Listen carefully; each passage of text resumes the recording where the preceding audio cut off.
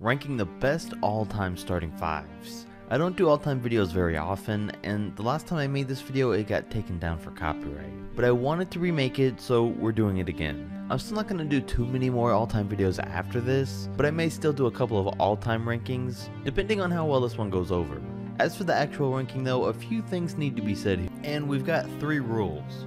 The first is that each team must have one player from every position, and it must be a player's natural position. Number 2 is that players can be used more than once for more than one all-time team. And number 3 is that these players be ranked on or off of teams based on how good they were for that team. And for a couple of special situations, for players who haven't played for that team yet, like Anthony Davis on the Lakers as of the making of this video, we're just going to base things off of how well he's expected to play. But enough with the rules, let's get started with number 30. With the Charlotte Hornets, who have Kemba Walker, Eddie Jones, Glenn Rice, Larry Johnson, and Alonzo Mourning. The Hornets might be in this last spot, but they still have a solid all-around team, with every one of these guys having been all-stars in their time in Charlotte. 29. The Washington Wizards have Gilbert Arenas, Bradley Beal, Caron Butler, Elvin Hayes, and Wes Unseld. And this is another team that's solid. The backcourt's extremely strong with Gilbert, having averaged almost 30 a game in his best season, and Beal with 25 a game. Then, even though the frontcourt could be better, it's still not too bad. And before we get any further to number 28, I want to give a quick shout out to Raid Shadow Legends.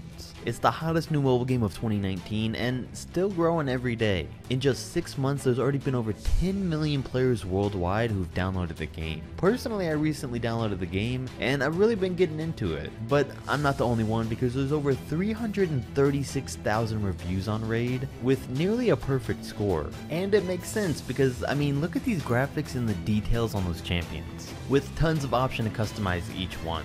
And on top of that, Raid is developing at a rapid rate too, with the new Faction Wars feature now being live. And a good game's nothing without gameplay, but that's covered too with an amazing storyline, giant boss fights, PvP battles, and much more. Plus, if you're new, there's an awesome rewards program for new players. So what are you waiting for? Go to the video description, click on the special links, and from them you'll get 50,000 silver and a free epic champion as part of the new player program to start your journey. Good luck, and I'll see you there. Now we can get back into the video with number 28, which goes to the Grizzlies. For Mike Conley, Mike Miller, Rudy Gay, Pau Gasol, and Marc Gasol. I mean, nothing too exciting here. We've already seen Conley, Gay, and Mark play together, and they were a solid playoff team, but didn't end up accomplishing anything major. But hey, with both Gasol brothers on the same team, who were both all-stars, who knows? The number 27 spot goes to the Pacers, who have Malcolm Brogdon, Victor Oladipo, Paul George, David West, and Jermaine O'Neal. Mark Jackson is the one who usually takes the spot as the Pacers' all-time point guard, but I think after this season, Brogdon can come out as the better player. Then I have Oladipo over Reggie Miller for what he brings on offense and defense. And with the rest of them and Jermaine down low, the all-time Pacers would be a real problem. At 26, the Knicks have Walt Frazier, John Starks, Carmelo Anthony, Amari Stoudemire, and Patrick Ewing. Some people might have expected the Knicks to be ranked higher, but I mean, Starks isn't too great, and the rest of these guys all may have been considered stars, but they were never even the best at their positions, even when they were active players. In the number 25 spot, the Pelicans have Chris Paul, Jrue Holiday, Tyreke Evans, Anthony Davis, and DeMarcus Cousins. I got the Pelicans ranked higher than a lot of lists do, because with how good CP3 was in his run there, the fact that Jrue averages 20 a game while being a top tier defender, Tyreke was solid, AD was as good as he has been, and DeMarcus Cousins still put up 25 and 11 there before getting injured, which made this an easy choice, because it all means they have a great combination of offense, defense, and 3-point scoring. The 24th spot goes to the Wolves, with Sam Cassell, Jimmy Butler, Andrew Wiggins, Kevin Garnett, and Karl Anthony Towns. And because the former MVP and Kevin Garnett's at power forward, it meant that we couldn't include Kevin Love, which is unfortunate, but that's just how it works out. But still, we saw Jimmy Wiggins and Towns play together in the past, and they were a playoff team, assuming they could all coexist. Adding in an all-star in Cassell and an MVP level Kevin Garnett, and the Wolves are set. Number 23 goes to the Mavs for Steve Nash, Jason Terry, Michael Finley, Dirk Nowitzki, and Tyson Chandler. I really wanted to put Luka Doncic over Michael Finley, but I just couldn't yet. Finley was a 2-time all-star, and Luka's only played 1 season. As for the rest of the 5 though, Dirk won a championship with 2 of these guys, and the other 2 were arguably improvements from who he had on his team when he won that championship. And we're not talking about regular old Dirk. We're talking about a former MVP, which is great, but aside from Tyson, I do think these guys would be lacking on defense. 22 is the Brooklyn Nets, who have Jason Kidd, Vince Carter, Dr. J, Buck Williams, and Brook Lopez. Almost all of these guys really had their best years on the Nets, and as a team, they're definitely solid. You got 3 top tier star players on the perimeter, and even though the front court isn't as good, they can both still hold their own. 21, the Denver Nuggets. For Allen Iverson, David Thompson, Alex English, Dan Issel, and Nikola Jokic. And this is a weird one. You might have expected Carmelo at small forward because he was great in Denver. I mean, he had 5 seasons averaging over 25 a game for them. But you gotta remember, Alex English is one of the league's most underrated scorers, and he had 8 seasons averaging over 25 a game for them. And then it was tough at center, but I do think Jokic deserves to be in this 5 over Dikembe because of his all-around game. Plus, the scoring ability of all of them, combined with David Thompson and Allen Iverson's, play a big part in what ranked them this high.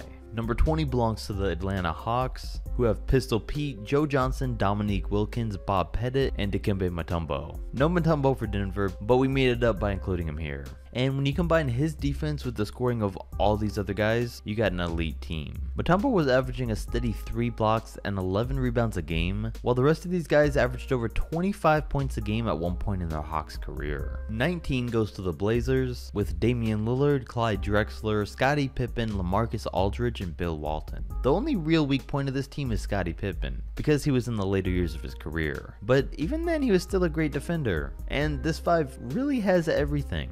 Damon Drexler on offense, Aldridge and Walton as a dominant front court, and Pippen still able to do the dirty work. 18, the Toronto Raptors with Kyle Lowry, Vince Carter, Kawhi Leonard, Chris Bosh, and Serge Ibaka. See, this one hurts because we had to leave off both Tracy McGrady and DeMar DeRozan, but it had to be done. Aside from that though, this team would give people some real trouble.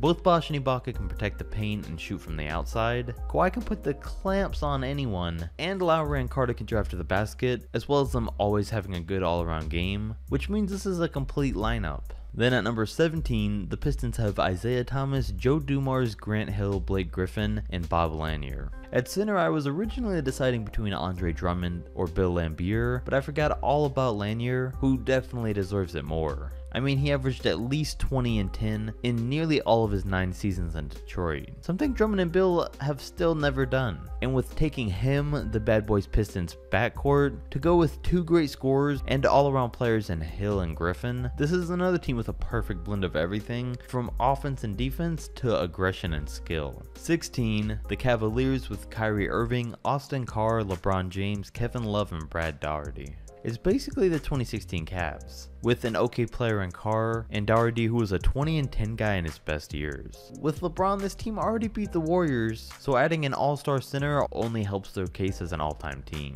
Now I gotta say that it's already been tricky on who to rank where, but it's around this point where things get really tough. So all these rankings might not be exact, but teams will be in a general area of where they should end up.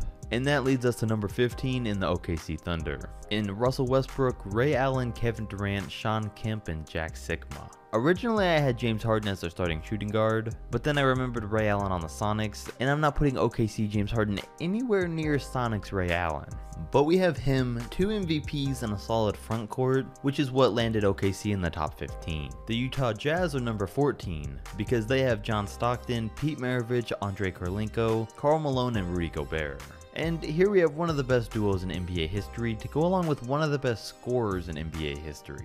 A solid player and the 2-time Defensive Player of the Year in Rudy Gobert. Mark Eaton almost took the spot for center because he averaged over 5 blocks a game one year, but Gobert's a much better offensive player and is nearly just as good on defense. Plus, himself and Maravich are good complements to play off of Stockton and Malone's pick and roll game. 13, the Phoenix Suns with Steve Nash, Devin Booker, Sean Marion, Charles Barkley, and Amari Stoudemire. Just alone, Nash and Amari themselves were one of the greatest guard and big man duos ever. And Nash was a 2-time MVP, Sean Marion was a lockdown defender, Devin Booker's becoming an elite scorer, and Charles Barkley was an MVP while on the Suns, while he never played with any other stars. So we can only imagine just how good all these guys would be together.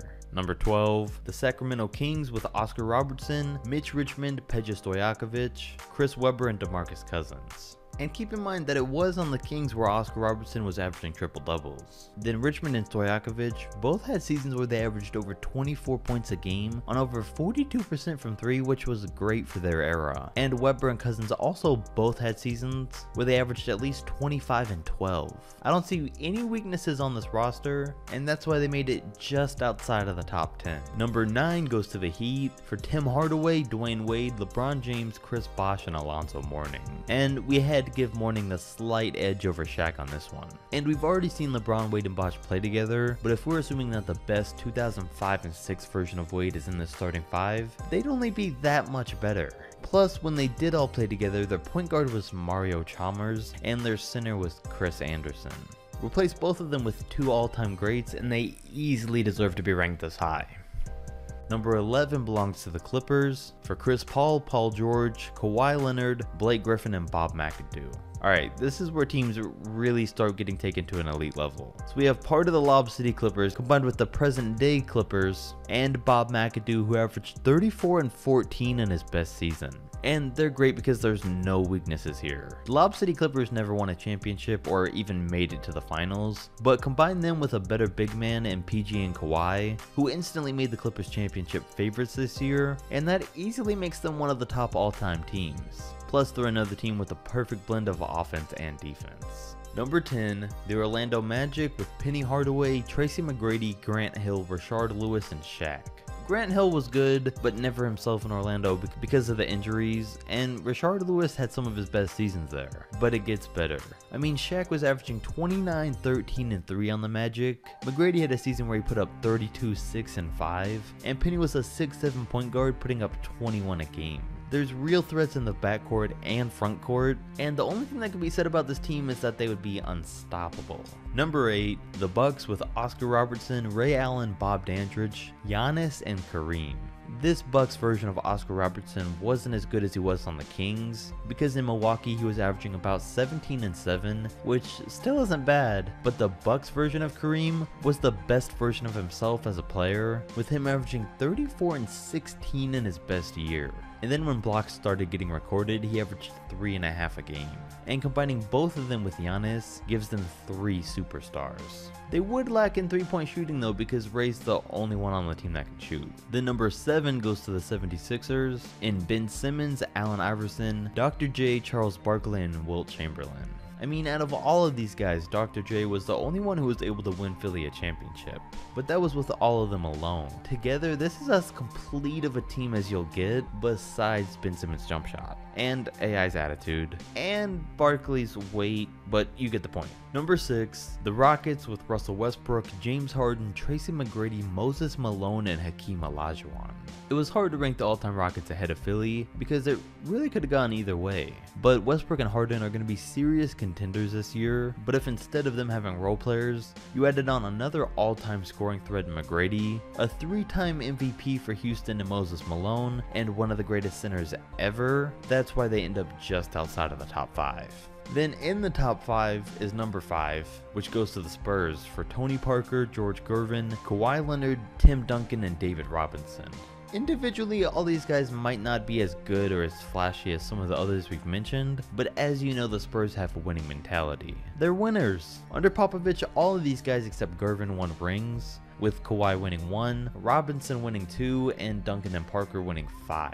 And having them all together makes me believe they would still be able to beat a lot of the teams that have more skill than them. Number 4, the Celtics with Kyrie Irving, John Havlicek, Larry Bird, Kevin McHale, and Bill Russell. Now, Bob Cousy is usually named as the Celtics' all-time point guard, but if we're just talking skill, I'm always taking Kyrie over him. Then Havlicek beat out Ray Allen because of his defense. Larry Bird and Kevin McHale are an all-time great duo, and as we know, Bill Russell's just a flat-out winner. The weakest point of the lineup would be Kyrie Irving based on how his time in Boston went, but being around so many other all-time greats, maybe he wouldn't be so bad. Number 3, the Warriors with Steph Curry, Klay Thompson, Kevin Durant, Draymond Green, and Wilt Chamberlain. I mean, love or hate the Warriors, this one can't be argued. 73-9 with Steph, Klay, and Draymond, and when KD was added, they were the championship favorites every year. Then if you added Wilt Chamberlain, we may be talking about a team that could go 82-0. Another team that may have the ability to do this is number 2 in the Chicago Bulls, for having Derrick Rose, Michael Jordan, Scottie Pippen, Dennis Rodman, and Artis Gilmore. They'd have Derrick Rose before the injuries, the 3 stars of the greatest team of all time that went 72-10 and won the championship, to add with a 7'2" Artis Gilmore who put up 22-13 in his best years with the Bulls, which makes me pretty sure that this team could go 82-0 in a regular season. But then there's number 1, who there's never been any competition for, in the Los Angeles Lakers, for having Magic Johnson, Kobe Bryant, LeBron James, Anthony Davis, and Kareem. And I don't even need to say anything except that I will say I'm putting AD over Pau, because while Pau did win championships, overall in terms of skill as a player, I think AD will come out much better than Pau was in LA. And that wraps up the video. Again, there was a lot to consider in these rankings, so it was tough, which is why it's important to consider the general area that these teams are ranked instead of their exact placement. But with that said, hopefully you enjoyed. Don't forget to comment, like, and subscribe, and I'll catch you next video.